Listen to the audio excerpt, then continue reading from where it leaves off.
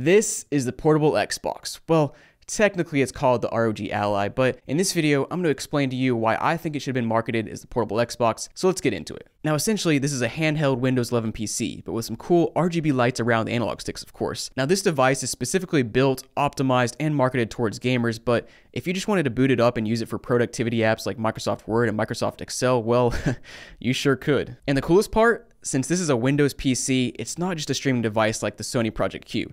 With this console, you can download Xbox games, remote play Xbox games, and play Xbox games via their cloud service. The model I purchased was $700 and includes 512 gigabytes of storage and an AMD Ryzen Z1 Extreme processor. Asus also sells a less powerful model at $600. Now what I think is game-changing about this console is the fact that you can go down to your local Best Buy and buy it in the store, unlike the Steam Deck or other similar portable devices. So when you buy this console and open it up, you get a few things in the box. The console, obviously, a 65-watt wall charger, some useless manuals, and oddly enough, this weird cardboard-like stand for the console. Don't think I'll ever use it, but it's, kind of cool, I guess. And now taking a closer look at the console, it's a pretty slick device. Starting on the front here, you have a 7-inch 120Hz 1080p screen with 2 speaker grills. You also have 2 offset analog sticks with RGB ring lights, a D-pad, and 4 face buttons, all positioned just like an Xbox controller. Then towards the screen, we have 4 smaller buttons: Start, Select, Command Center, and the Armory Crate shortcut, which we'll talk about later. Now looking at the top of the console, you have a power button with a built-in fingerprint sensor, LED indicator lights, volume buttons, a USB-C port, an external GPU port, a micro SD card slot, and even a headphone jack. And then of course you have your left and right bumpers and triggers, which all have a very high quality feel. Now looking at the back, the main thing to make note of here are the 2 customizable back buttons. We also have a cutout design of the ROG logo, as well as some other cool design aspects that give this console just, a premium look. So now that you have an overview of the device, let's get into the part of the video where I show you exactly why this console should be considered the portable Xbox. So over here on our handheld device, it comes with an Xbox app pre-installed, and there's 2 different ways you can boot it up. First of all, you can click it just like any other program in Windows on the bottom taskbar. Second way, and honestly the better option, is to go to the Armory Crate, which you click this button here, opens up a little Asus built-in program, and we have our game library here that shows all our games, apps, that sort of thing, and we'll just select Xbox here. So as soon as you boot up this app, it looks very similar to an Xbox Series X or S, right? I mean, you got Game Pass, My Library, Cloud Gaming, Community, Store. I'm even signed in there at the top, so it looks just like an Xbox. Now, there's a few differences here. First of all, this is PC Game Pass technically, not Xbox Game Pass, so there are a few differences there. There's some games that are on Xbox Game Pass, they're not on PC Game Pass and that sort of thing. So there's a lot of overlap, so it's not really a big deal. So let me just start here by showing you exactly what you can do. Now, like I mentioned earlier, you can actually play locally downloaded games here. So if you go to My Library, we can see the games I have downloaded. So we got stuff like Burnout Paradise, Cuphead, Deathloop, a lot of very familiar games that you've probably played on your Xbox, and these are all local to the device. We'll get more in depth later, but I just want to show you that we can boot up a game. So click here, Burnout Paradise, play. So we're booted up into Burnout Paradise now, and man, it looks great. Like, the screen is really good. I'll get into more in-depth gameplay later, but I just wanted to show you this working. And this is, like I said, this is locally on the machine. All right, so back on the Xbox app here, there's a couple more ways we can play, which I'm going to show you. And first of all, to do remote play, you click on the top left-hand corner where your profile is, click View Profile, and then here on the right side of the console, you'll have an About tab. So you'll click on About,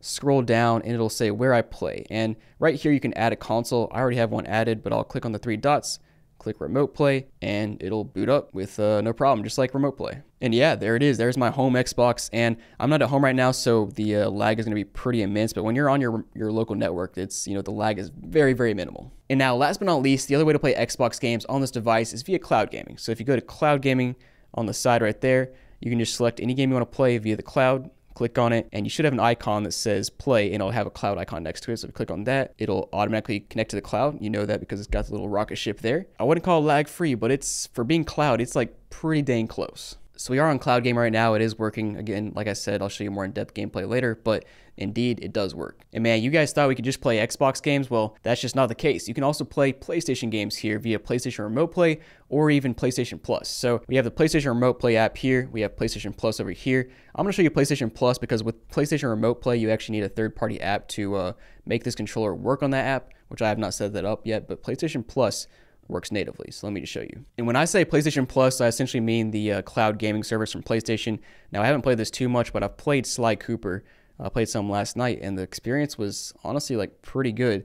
I think cloud gaming excels in games where you don't need precision inputs like non-shooter games, non-sports games. Let me just boot it up and show you real quick. All right, so as you can see, we are booted up into Sly Cooper via the cloud, and it's working. Now, it's pretty slow right now. My internet's being kind of jittery. That's really just a limitation of cloud gaming. You're always going to have issues here and there. I played last night and had no issues at all, so I'm not sure what's going on now. All right, so real quick before we get into gameplay, I want to show you the Asus Armory Crate, which is essentially a way to manage everything gaming related with this PC. So pretty simple. Hit this shortcut right there, and it pulls up the Asus Armory Crate. You've got game library here, which is pretty self-explanatory. Got your games and your apps. Then moving over to the settings tab, you have control mode, which allows you to change your gamepad inputs, that sort of thing. I haven't had to mess with it yet, but it's there if you want to. So next up is operating mode, and this one's pretty critical because you'll have to actually mess with this one depending on what games you're playing. So clicking on operating mode, you can change from Windows, silent, performance, turbo, and manual, and these are all just different ways to change how much power your PC is using. So for example, use silent mode on probably streaming, performance mode on like most games, and then turbo if you're really trying to ramp it up on a AAA game,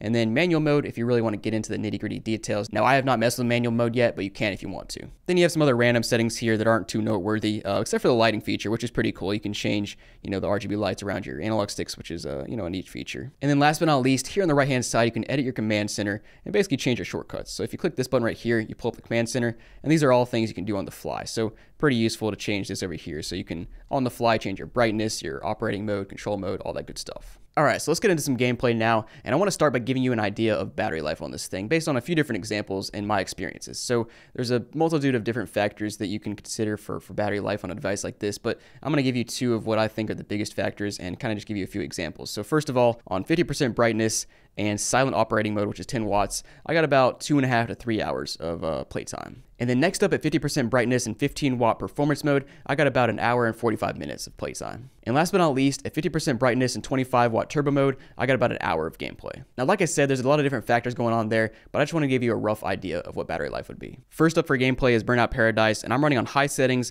with 1080p and 15 watt performance mode, and I'm getting a solid 60 FPS. Next up is Forza Horizon 5, and I'm on medium settings, 1080p, 15 watt performance mode, and I'm getting an average of, I'd say, 45 FPS in open areas and more like 35 FPS in the more crowded areas. Next up is Goat Simulator, and I'm on low settings, 1080p, 15 watt performance mode, and I'm getting an average of 50 FPS. Next up is Lego Star Wars, and I'm on high settings, 720p and 15 watt performance mode, and I'm getting a solid 50 FPS. Next up is Deathloop, and I'm on low settings, 1080p, 25 watt turbo mode, and I'm getting a solid 45 to 50 FPS most of the time. So next up is Cuphead, and I'm on the standard settings at 1080p in the 10 watt silent mode, and I'm getting a pretty solid 55 to 60 FPS. Next up is Proteus, and I'm on the standard settings at 1080p in 15 watt performance mode, and I'm getting an average of 100 FPS. Next up, I'm streaming MLB 23 The Show through xCloud, so this is 100% streaming, and I'm at 1080p in 10 watt silent mode. Next up is Madden 23, and I'm on medium settings at 1080p in 15 watt performance mode, and I'm getting an average of 75 FPS during gameplay. So now that you've seen the portable Xbox in action, let's say you want to go out and buy one and set one up yourself. Well, if you follow along with me here, I'm going to give you some tips and tricks on how to set this thing up and, get up and running as fast as possible. Okay, so first of all, you want to obviously boot the console up, and then when you boot up, you'll be met by a series of screens that want you to connect to Wi-Fi, sign into Windows, blah, blah, blah, all that good stuff. Now, once you're logged in, before you do anything, you want to make sure you update everything possible. When I first booted up, I made the mistake of trying to download all of my games and set things up before doing all of the updates, and it just slowed everything down. Now, a lot of these updates will pop up on the screen and notify you, but in case they don't, here's where you can find all of them. So first set of updates here, you're going to go to the Microsoft Store. So if you go to the bottom taskbar right here, click the Microsoft Store icon. Then once the app boots up, you'll go to Library here on the left-hand side, and you can see right here we have a ton of updates. So I kind of left these here so I can show you, and literally I think every single app needs to update. So you can press Get Updates, and then once you have everything, you can press Update All. All right, so once you have that done, you want to go to the Armory Crate next. So you press this button right here, go ahead and pull it up, and we're going to go to the Content tab. All right, so under Content, we're going to go to Update Center, pretty self-explanatory. Click Check for Updates, and then once you've checked for updates, it'll show you all your updates here. I'm already up to date, so I don't have to do anything, but you will probably have these buttons not grayed out, and you can just update everything. And then next up, you want to do all of your Windows updates, so you can go down here, click right there, and then click on this settings icon right there.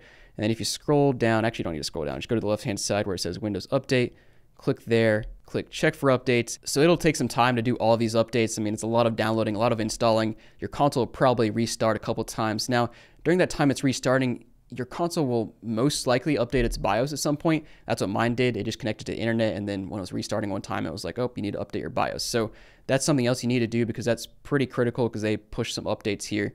that are helpful to battery life and performance, that sort of thing. So now that you have your updates out of the way, you can finally download apps and games. So it's pretty straightforward. Just like any Windows PC, you can either go to the internet, download all your apps, or you can go the Microsoft Store and download apps, whatever you want to do. But the Xbox app is already downloaded, pre-installed here, so you can go there and then basically just log in, download games, and it's pretty straightforward. You boot it up from there and you're good to go. Now I will say it's better to boot games from the Armory Crate. So like I said earlier, you press this button to go to the Armory Crate. I'm in Update Center right now, but if you go to Game Library, it should show all of your games here.